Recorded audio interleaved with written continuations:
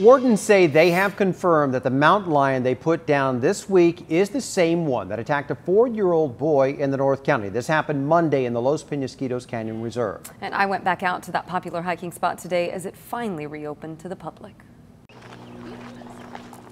Plenty of people already returning to the Los Penasquitos Canyon Preserve Friday morning.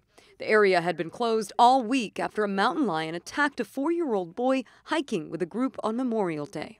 It's going to be very rare for something like that to happen again, at least at this soon.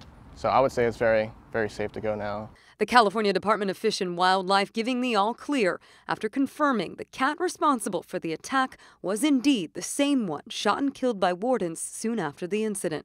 The boy was taken to the hospital with head injuries, but released a few days later. That mountain lion thing kind of surprised me, but I've heard about them from up in Riverside area and stuff like that, so I'll be a little bit more cautious. DNA taken from the 80-pound female mountain lion matched samples taken from the child. Those who come here regularly say they're relieved. It's probably better off for everyone because mountain lions usually aren't aggressive towards people, so this one might have been an individual case that needed to be taken care of. Wildlife officials echoing that statement, saying the lion appeared to have little fear of humans, which isn't normal.